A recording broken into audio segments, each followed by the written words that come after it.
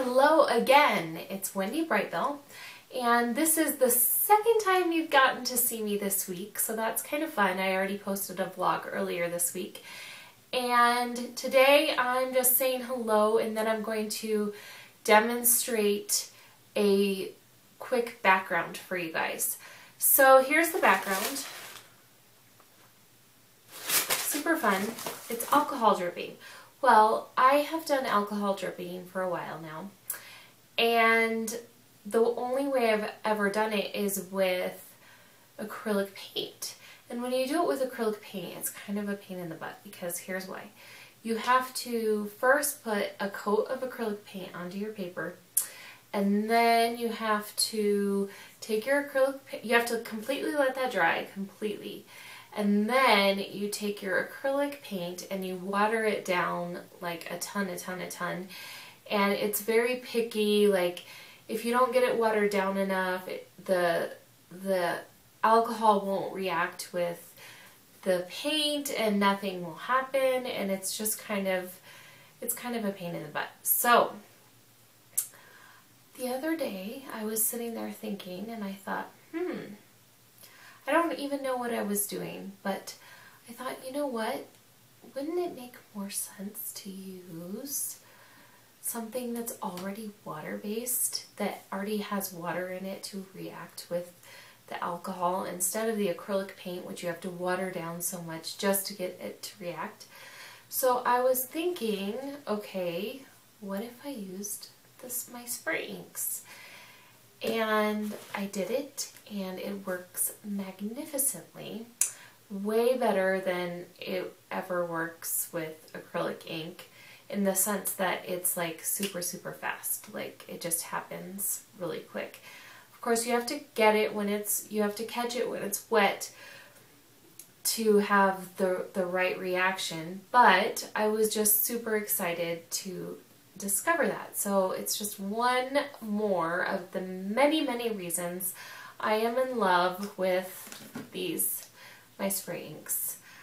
I mean, they're just amazing, and I love using them, and they're so fast to use that it's just like I can sit down in like 2 minutes and have a background page started, and that's just awesome. So another cool reason why the water-based inks are kind of fun too. So I'm going to go ahead and demonstrate this to you. It's so easy. Anyone can do it. So here we go.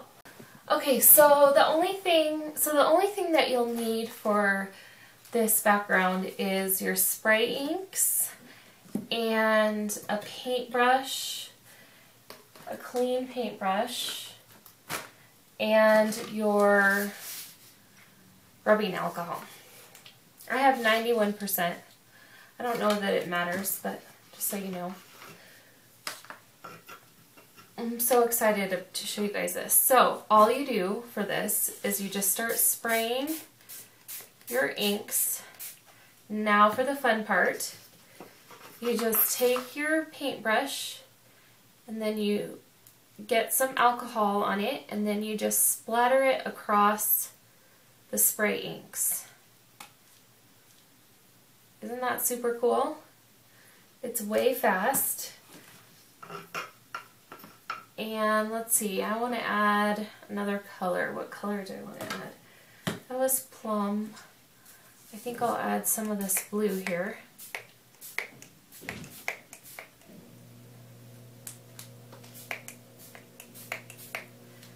And then, again, it even works like if there's hardly even any paint on there, which is way cool.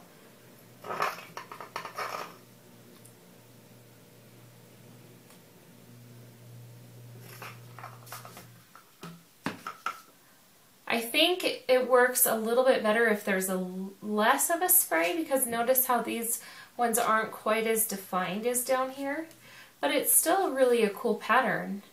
And then it's kind of cool to just overlap the colors. They kind of mix. I'm going to dab this little bit up a little bit because I don't want it to be too wet. when I do it. Isn't that like so fun? I mean, it's even working over here still. Super, super cool.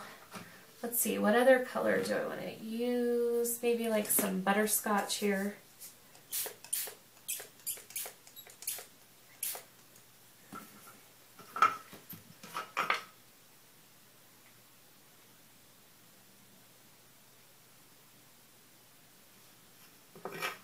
There's another one, and then I think I'm going to end with my terracotta. And again, I'm just going to dab it up just a tad.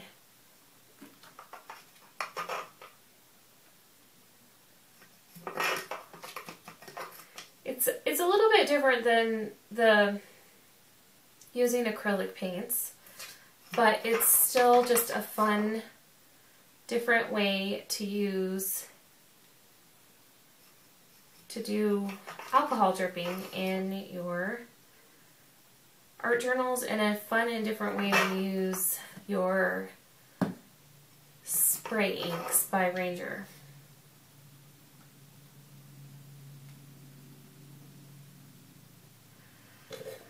And there you go, it's just as easy as that. Now I just need to let it dry and I'm done. But see how fast and easy that was?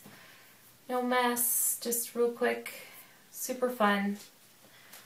And I hope you enjoyed this tutorial, and if you liked it, like it.